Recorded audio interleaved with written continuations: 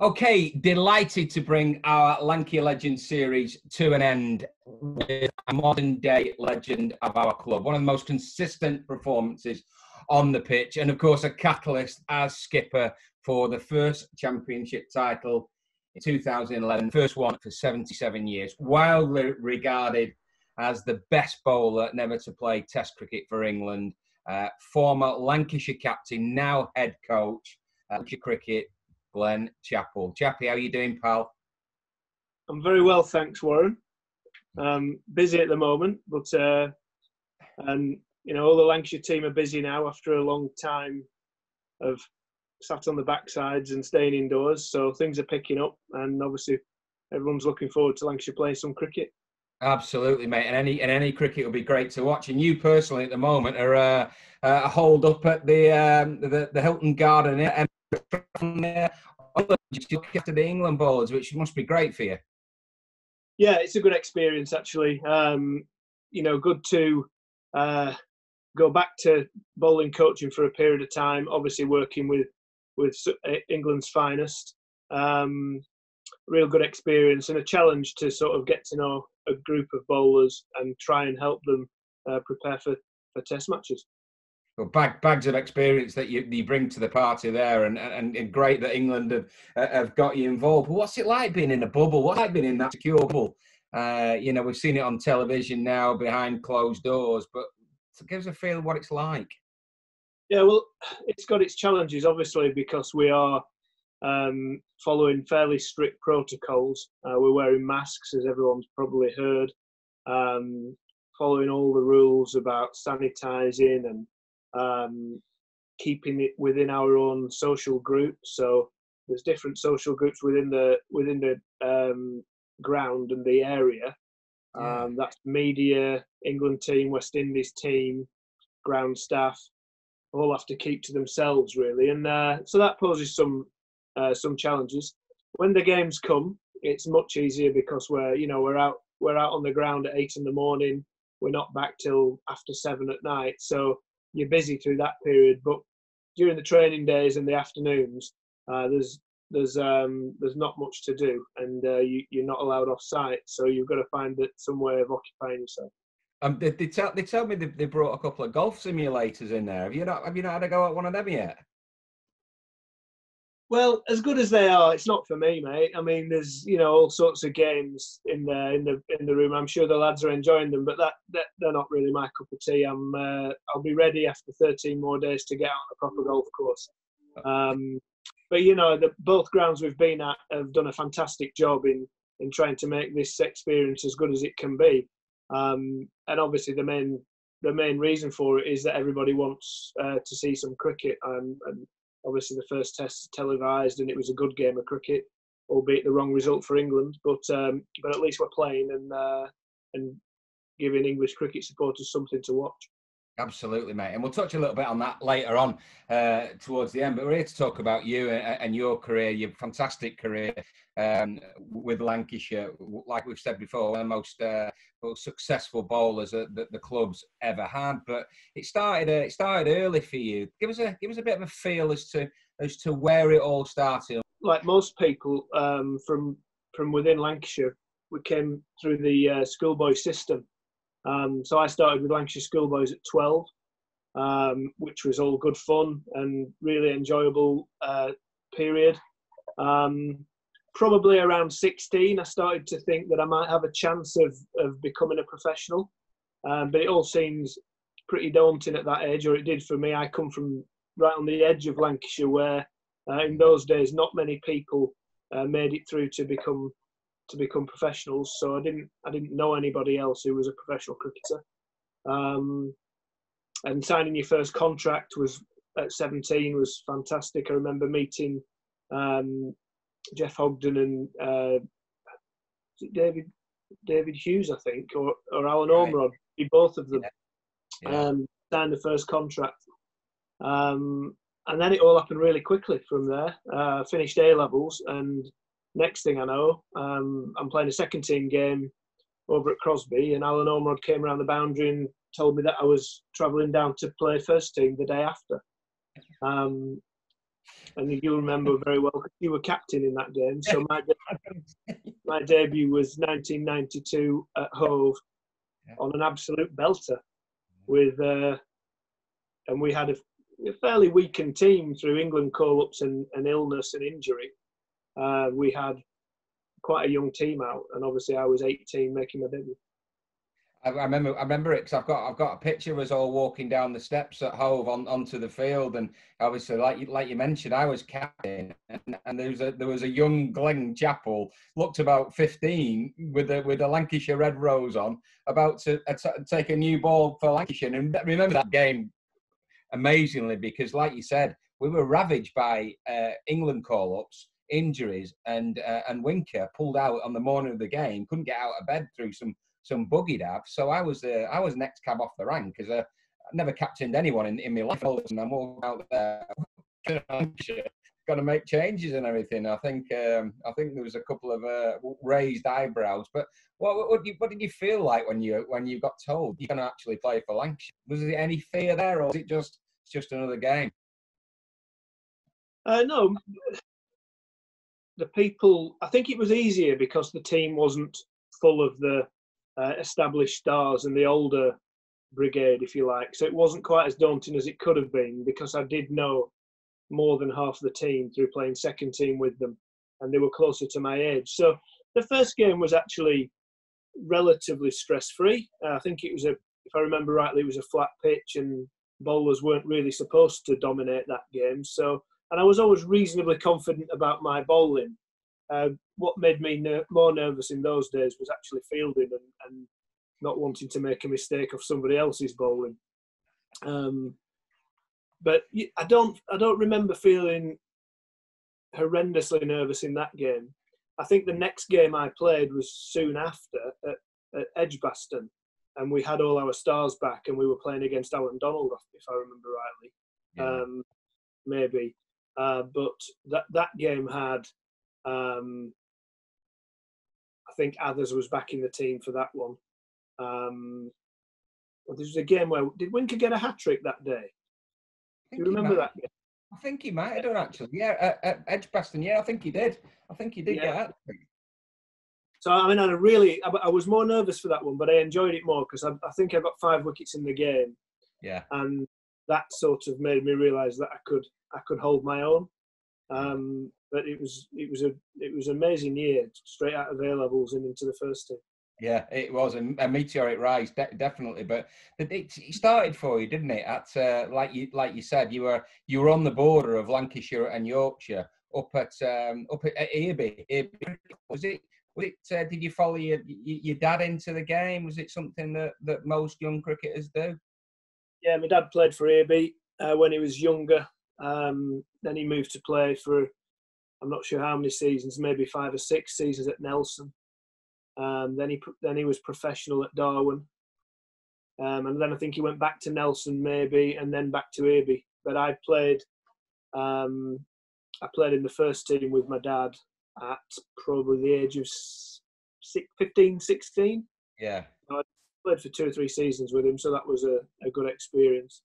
What was he like? Was he like every dad? Was he like your biggest critic, or was he a massive support for you? Or between, really, he didn't go overboard in either area, and never remember him criticising me, and never remember too much praise. I think he probably wanted to keep me pretty level.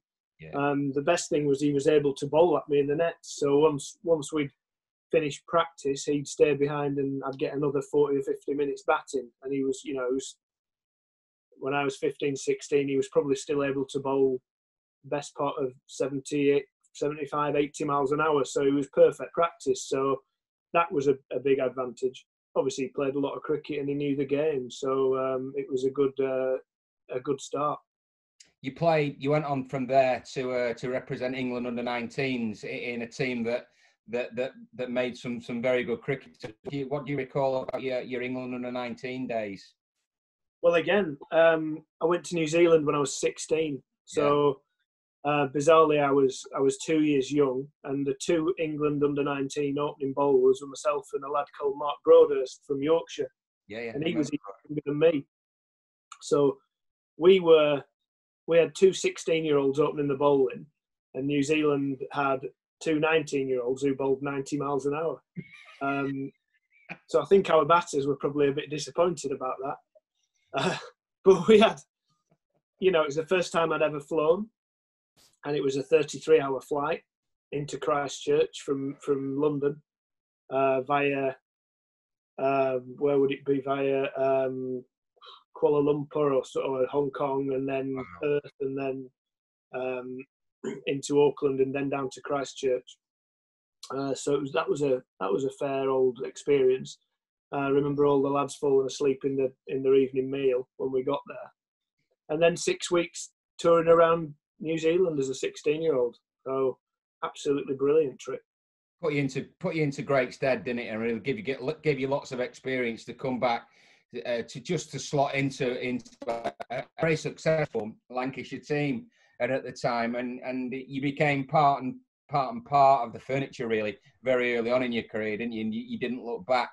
But was that something that you once you got in, you thought, I need to stay here now and learn a way of bowling at first class cricket? Yeah, I think I had a period where obviously I did well early on, and as a lot of young players do, they have inconsistencies with form. And I remember being a bit up and down for 3 or 4 years, maybe a bit longer than that. Good season, average season. And I was definitely always part of the first team squad, but I wasn't always part of the first team. And it took me probably until 24 before I became almost, a permanent member of the team. And being at a big club, you are at the mercy of you're fighting for your place with other good cricketers. Absolutely. And I think eventually I learnt my lesson that every day of training had to become absolutely imperative, because you're not only satisfying yourself that you're in good form, people are watching. And if you have a bad day training, that can affect selection. So the biggest learner I had was probably after being left out I'd made a decision that whenever I bowled at the captain, he'd never get a bad ball ever again. Because you get up with some bad news the morning after. So I think that was the best realisation I came to. Well, I remember very early on in your career, we had in the heady days of when we didn't go away on pre-season tour, we went up to Ampleforth. Remember, we go up to Ampleforth, and they had a gym in there. I remember me and you did a weight session, and we did an upper body session. And I was an established first team cricketer, but I couldn't even lift the weight you were lifting off bench press. And was that a big part and a big mental approach for you to get stronger, to maintain the pace that you always had? Well, again, you learn from your mistakes, don't you? So I remember coming back from Pakistan, from an under-19 trip there, and we'd all been suffering with a bit of illness in Pakistan. Myself and Mark Harvey, who had a few years on the staff with us, we were doing the Chiltern Run, which you'll remember well. Tuesday and Thursday, we used to rock up and do the Chiltern Run, and me and Mark are running around in a bit of discomfort, and before we know it, Yozza and Laurie Brown, the physio, caught us up, and they weren't very impressed that two 18-year-olds were getting caught by the physio and the coach. So there you go. That was a bit of a shock, and I went instantly into I've got to get fit mode. So I did put a lot of work into fitness, weights, and a lot of running.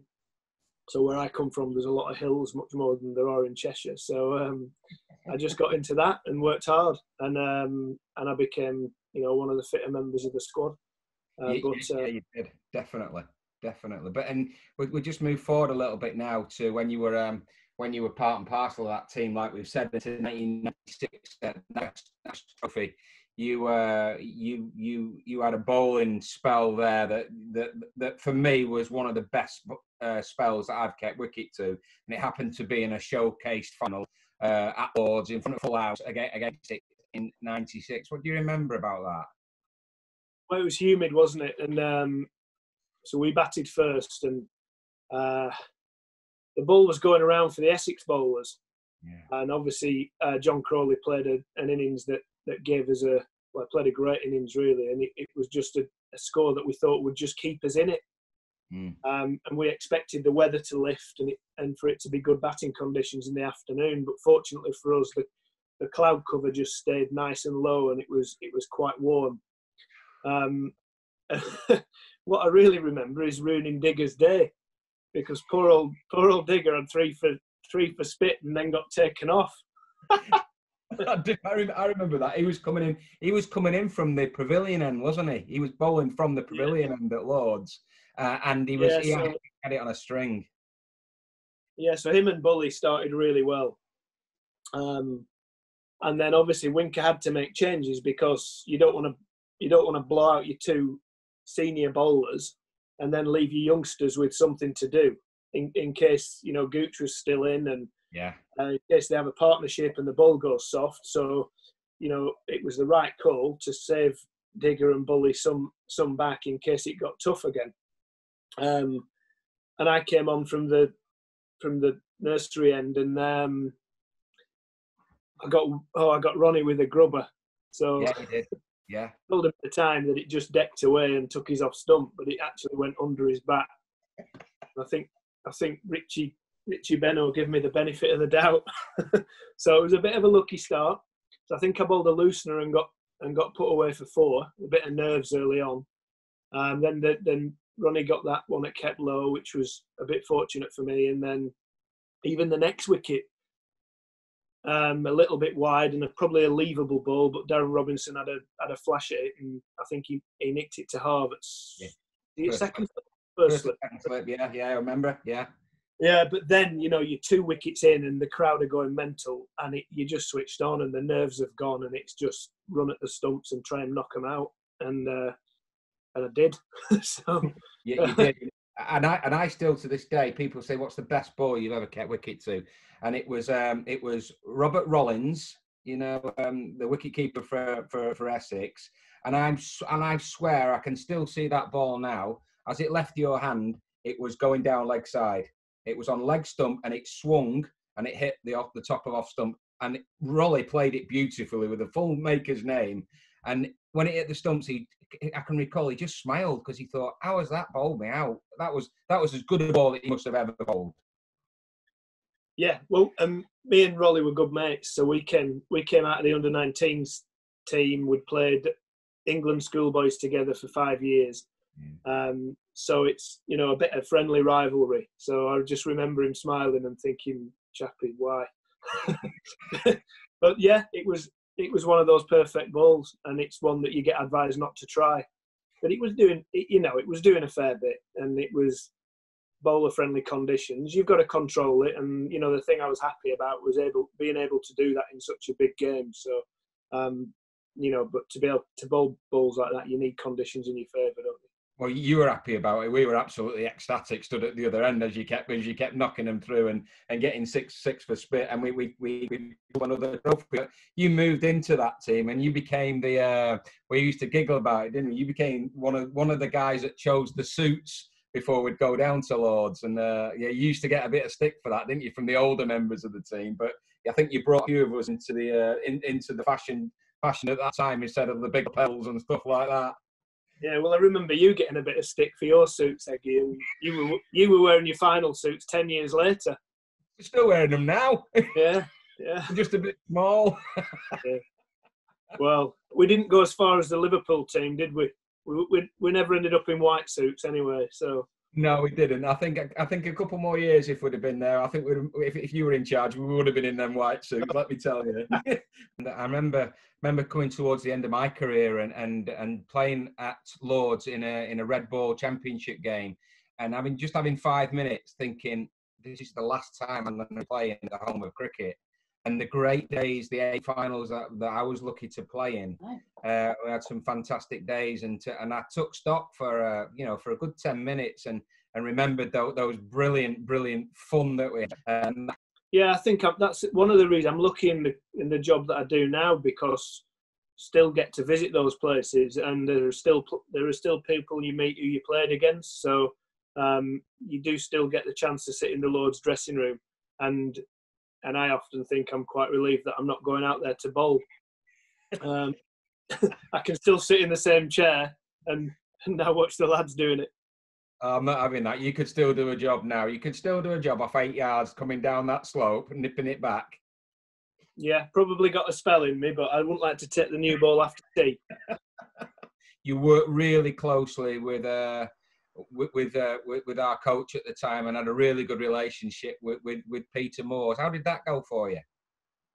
Yeah, well, to start with, Winker offered me the captaincy before Christmas, and then he moved to director of cricket, and we signed Morsey as head coach. So at the start, I was wondering whether, that I wasn't Morsey's choice. So there was a little bit of hesitancy, and I was wondering whether how I was the man he wanted to lead the team.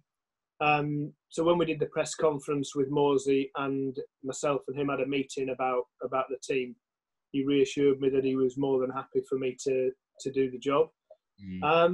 And I was 35, Eggy, so yeah. I almost have the opinion that if I don't do it now, I don't want to play under anyone else, because I was always happy to play for all the captains I played for, because I just wanted to do my job. But when you get to a certain age, you think, I'd be okay at it now, and didn't really have the fear of my own form dipping, because I was experienced. I thought my body might give way before form would. So I was energised by it, if I'm honest. And Morsey was brilliant with me in terms of how he let me go about my business. He encouraged me to work hard and make sure I trained, because he said that he believed I could play until I was 40. So I managed to outdo him and play till I was 41. So I was happy about that. Yeah. But we saw eye to eye. I mean, he opened my eyes on what he expected. He expected a team to work hard and fight. And that should go without saying, but I think teams from time to time can become a bit complacent if they don't have direction. So together we tried to pick up the intensity a little bit,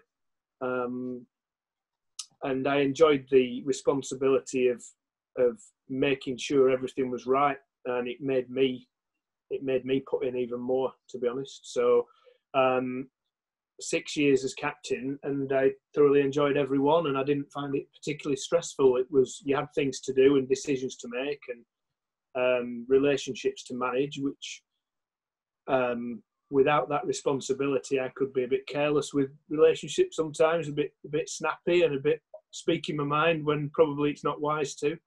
But that gave me a different perspective. Yeah, absolutely. That's really interesting to listen to, and the culmination of that was that you went on to captain to win the championship in 2011 for the first time in 77 years, which was a magnificent feat, a magnificent effort from you and all your teaming then. And there were some really good performances from players during that time. And it looked, you've just mentioned it, it looked like you had set the scene where you had each other, everyone had everyone else's back. Yeah. Well, before that, we've both played in teams who should have won the championship. Yeah. And you look back and think, crikey, some of the seasons we've had, sometimes we underperformed, and then other times when we did perform, we didn't get the breaks we thought we deserved. And you've got to get over all that. But some of the teams we've played in and didn't manage to win it, I still think that it was amazing. I know one of the lads I'm working with here mentioned it the other day. I think when Sussex won it, they were staring at our results and just watching it rain in Manchester when they knew we were playing great cricket, and they won the championship. Ultimately, because they played more cricket than we did. Yeah. So there were 2 or 3 seasons where we just couldn't get on the field, and then 2 or 3 where we actually let ourselves down and didn't quite do it when we needed to. My first 2 years as captain, I think we finished 4th both times with good teams, but 4th was probably a fair reflection on where we were at the time. But the year we won it, we started off as relegation favourites, I think, because we'd lost big name players, and we had a young squad. We only had 17 on staff. We had no batting depth to speak of in terms of where people's careers were at. We had young players making the way, and I think Gailey, the Yorkshire captain at the time, tipped us for relegation, which really wound a few of our young lads up. I bet it did, and probably set off a bit of a temporary fallout between us and Yorkshire, which spiced the season up no end, to be honest. With a bit of help from Jimmy, getting a bit irate at Liverpool. But the lads were amazing that year. They decided that they wanted to compete for the championship, and they weren't just going to be relegation fodder. They were going to win the championship. And after the first 2 games at Liverpool, they built up this sort of momentum. They proved they could score runs. We didn't score massive runs all year, but we scored competitive runs. We had a really solid bowling unit, and we had energy in the field, and we had a drive that was about fighting for each other and winning games. So, and that comes from lads who are really energetic and determined to play well for each other. You've mentioned it a couple of times now. You mentioned that word fight, and you're never beaten. And on many occasions during that season, you pulled great victories out of the bag when you shouldn't really have won. Yeah, there's too many to mention really, but the ones that stand out are Keggsy's performance late on in the season against Hampshire. I mean, the last game was incredible, really. How we hung on in that game, and managed to force a result on a flat pitch. That's purely down to desperation to win. The 2 Yorkshire games were absolutely cracking matches, and a lot of close games where a team weak in spirit would have rolled over. We managed to hang in when it was tough, and then dominate and win the big moments. Which is fantastic. And moving on to your coaching career now, that's a philosophy that you look like you've taken into your coaching philosophy now of everyone gives 135%. No game he's ever lost, or no game he's ever won before the final whistle, so to speak. And is that something that you'll stick with in your coaching role? Yeah, I think you evolve though as a player, and you evolve as a coach. And I mean, I think I'll always say coaching's about helping, and when a team does well, it's the players who've done well. I think the players get the message that my view that it's about the team, and what you can do for the team is everything. By doing that, you'll achieve your own personal ambitions. So I think that message will remain constant. And players are professional cricketers, and they should enjoy working hard. And, we want them to enjoy every day they come into work. But it has to be centred around a focus for improvement, and a focus for the team, and what you want to achieve together. And as long as there is that targeted approach to it, then we want to see people having fun with it and enjoying, being proud of what they're trying to do.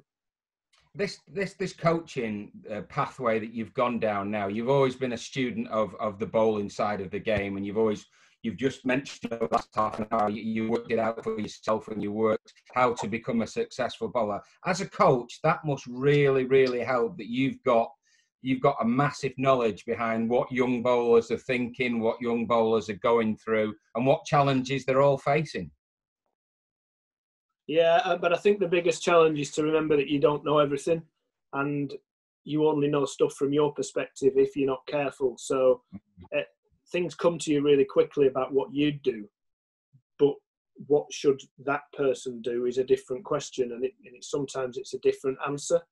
So trying not to tell them what to do from your perspective, try and help them find a solution from theirs. And if they find it without your help, brilliant. Try and help them become more self-reliant and give them freedom to work things out themselves. But you're there to help if you need it. And there's different scenarios every day, but sometimes less is more, and don't walk around like you know everything. And I think that's one of the pitfalls that ex-players can sometimes fall into. Obviously, you're there for your experience and your knowledge. One of the challenges I have is sometimes I feel like I'm not working, but when you think about, you're actually thinking about things all the time, and we're used to being physically active, and we associate that with work. But there's a bit more to it than that. But don't stick your oar in too much and let people play.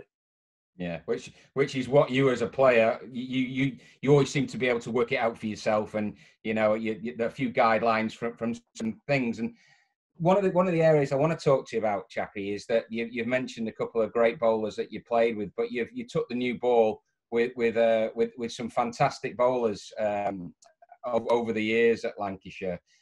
Not to mention England's finest ever bowler that you're working with as an England coach at the moment, and also one of the finest all-rounders, if not one of the best left-arm seamers of all time in Wasim Akram. Working with those quality performers, did that help your career? Yeah, Wasim was a big influence early on. He was a little bit too good because you couldn't copy him. So, but he taught us a lot about the game, and just watching him was inspiring enough. And seeing you hopping around behind the stumps when I was at fine leg, I felt for you and I felt for the slits. But I've never seen anybody be able to generate pace on slow wickets into the wind like Wasim could. So we'd all look similar speeds to Wasim downwind on a fast pitch, but get him into the wind on a flat pitch and he was 20 mile an hour faster than us, and swinging it round corners. Yeah. So the beauty about playing in a team with Waz was you knew he'd take the hard stuff at the end of the innings. He'd bowl into the wind at the death, and it would just get everybody else out of jail. So he was that good. So yeah, it was just a pleasure to see him perform. Really, Jimmy, watching him develop and how he's learnt to become as good as he is.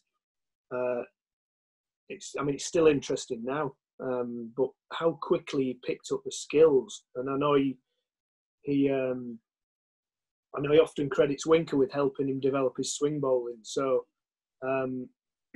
he went from being a tearaway fast bowler who sprayed it around to being an international class fast swing bowler in about 18 months. Yeah.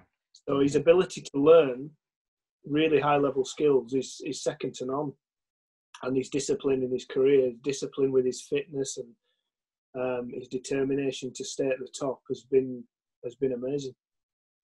Yeah, absolutely, wise words. And like you say, you've been at the helm now at Lancashire for a while, and you've got a crop of very good young cricketers that you've moulded and shaped into.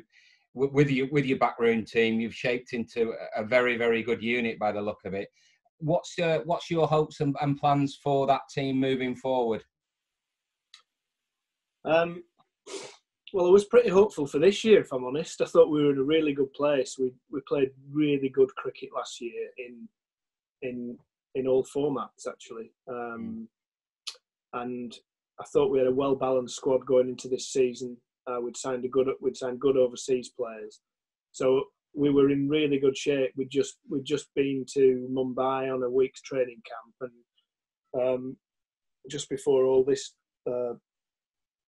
lockdown kicked off, we were in really good shape. Now that still remains the case for next year. We've got a really strong squad, but we're going to spend the rest of this season hopefully winning games of cricket and doing really well. But without the overseas players, and potentially with our England players missing for some of it, it'll give more of our lads a chance to play first team cricket, and it'll enable us to see where we're at going into the winter and into next season, and hopefully we can come into next year even stronger, with a squad capable of winning trophies. And obviously, fantastic. Yeah. I think next year there'll be 18 hungry counties, and it'll be interesting to see how teams go. We've got to make sure that we're hungrier than anyone else, because we should have the quality, and everyone will be looking forward to a full season, and hopefully that's what we're going to get. Absolutely, yeah. Roll on 2021. I think that's everyone's thought on a cricket front. But let's move on to the just. You're looking after the England bowlers at the minute, and head coach Chris Silverwood. It's your home ground. You've bowled here for the last 50 odd years. Has he picked your brains on how the wicket may play and what areas that we could gain an advantage on the West Indies? Well, yeah, I mean, there is that aspect of it, but I know the venue. Obviously, I know the pitches, but we've also got Jimmy here, who's fairly clued up. So I've never played a Test match at Old Trafford. 5-day cricket's different to 4-day cricket, so a lot of the time our county games on a good Old Trafford pitch, you think, how can we best force a result in 4 days? Whereas a 5-day game is slightly different. It's more about establishing big first innings score, and you've obviously got a really strong bowling unit as well.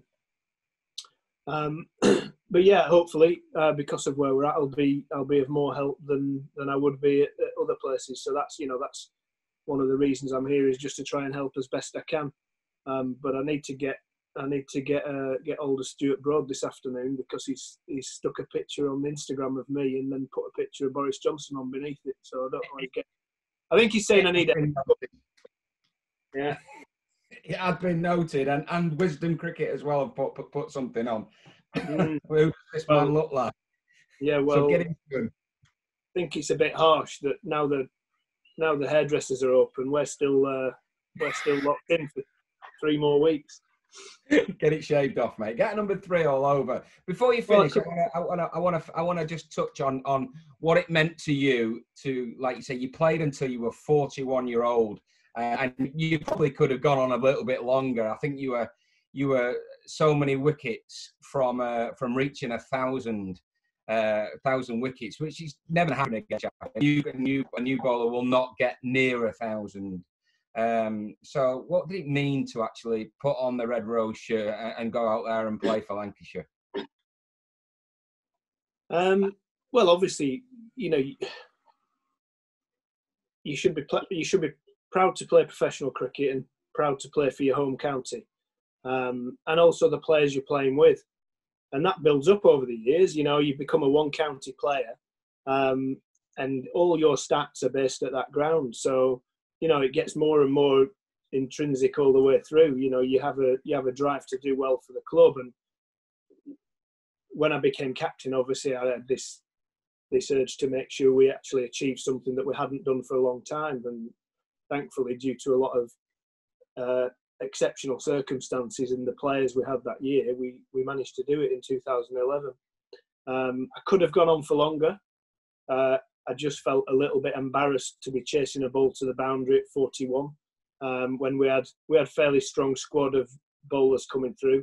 The last 5 games I played towards the end of the season. I think I broke my finger early on, and we were in Division 2 at the time. And we by the time my finger healed, we were going well. And the bowlers who'd come through and replaced myself, and people like Kyle Hogg and Saj Mahmood, they were starting to build a reputation and getting better week in, week out, and it just didn't feel like the right thing to do to come wading back into the team that was improving. I managed to get 5 games in when injuries allowed me to play, but going into the following season at 42, it just didn't feel like the right thing to be hanging on to. You can always go on a bit longer than you do, but I think I'd had a fair crack at it, to be honest. It would have been nice to get 1,000 wickets, but if you can't do it in 24 seasons, maybe you don't deserve it. Well, that's really honest. That's a really honest point of view, mate. And you gave your heart and soul to the club, and you were the go-to bowler for many, many years, and led from the front. You've said it yourself. You played cricket how you expect everyone else to play cricket, and that was very admirable of you.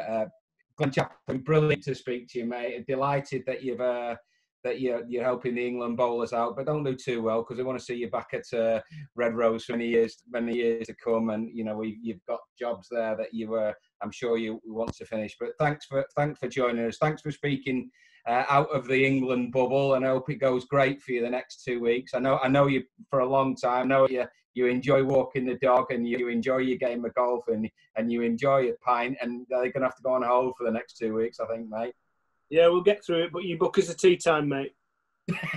Don't worry, I'll book you two. I don't want to hear you playing at Birkdale or somewhere when I'm free to play. Well, next time all right. I've got plenty in, but don't tell anyone. Yeah. Nice. Chappie, thanks, pal. Thanks, mate. Cheers. Cheers, mate.